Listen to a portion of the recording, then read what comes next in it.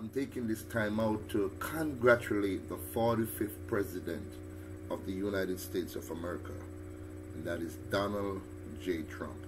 Congratulations, Mr. President. You proved the world wrong. A lot of people were saying negative things about you, and they're still doing negative things about you, Mr. President. But I personally, as a Jamaican, a diehard Jamaican, I congratulate you on your presidency, Mr. President, and I hope you live a long and fruitful life.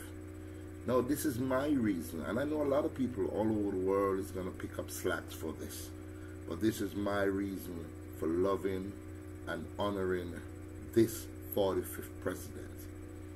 Mr. Trump, you love your country, sir. You speak highly of your country. And that is something I want to transfer to Jamaica, to my Jamaican people, that they should think highly of their country. Throughout your inauguration speak, Mr. President, you speak of this love for the United States of America, and I applaud you.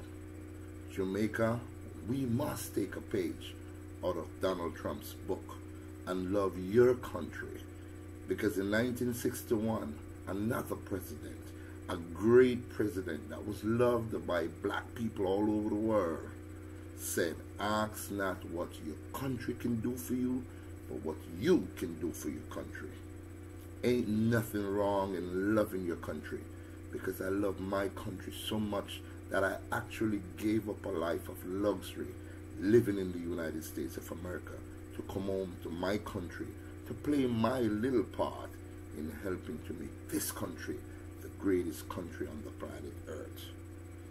Jamaica, ain't nothing wrong with having that pride, that civil pride and dignity in your country. We have lost over 80 people since the start of 2017. That is not demonstrating pride and love for your country. We need to start loving each other some more. We need to start respecting each other some more, and we need to start putting country first. Irrespective of your political affiliations, one should never ever carry forward anger, grudge, hate, and evil thoughts in their minds from one person to another. We should all love each other, respect each other, and learn to work with each other, irregardless of our political preferences or any other preferences we might have. I'm guaranteeing you that every American citizen that really and truly loves their country, they're going to rally behind Mr. Trump. They're going to give him 110%. Mr. Trump just didn't become the president by talking that he wants to be the president.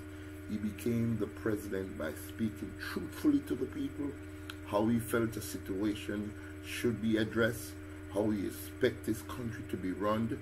He spoke from his heart. And guess what? Even though he did not win the popular votes, but the most needed votes he got. And that's why today he is the 45th president of the United States of America. No, I'm not a politician. I'm not a religious person either. I'm a very spiritual person that believes in the Almighty God.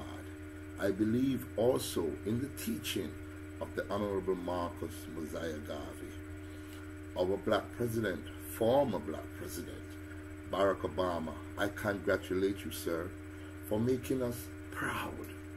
But we would have been even prouder, Mr. President, if you had given us our leader, free from blemish, free from charges, malicious charges that was applied to him. And we're talking about the Right Honorable Marcus Mosiah Garvey.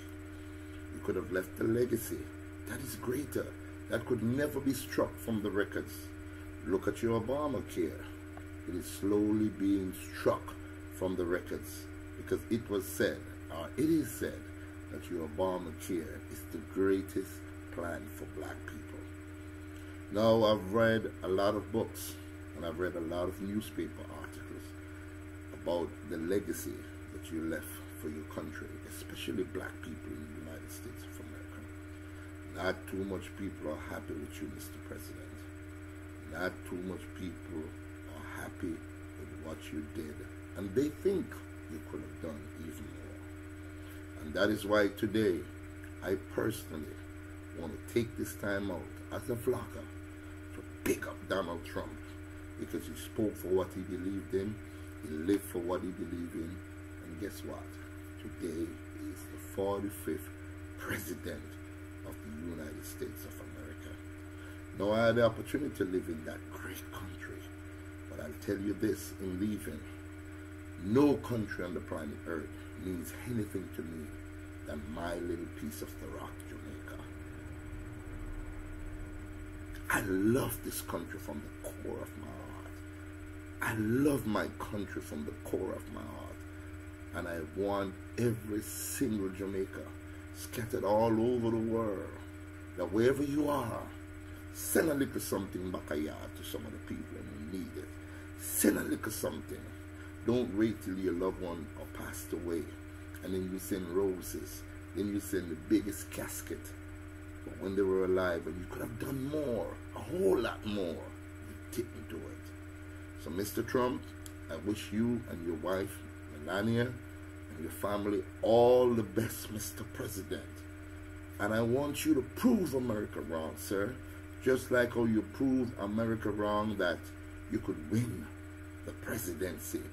I want you to prove them wrong that you're going to be the greatest president that ever ruled the United States of America.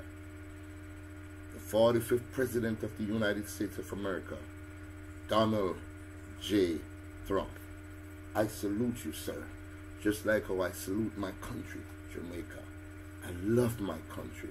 I would never want to live any place on the planet Earth but this beautiful country.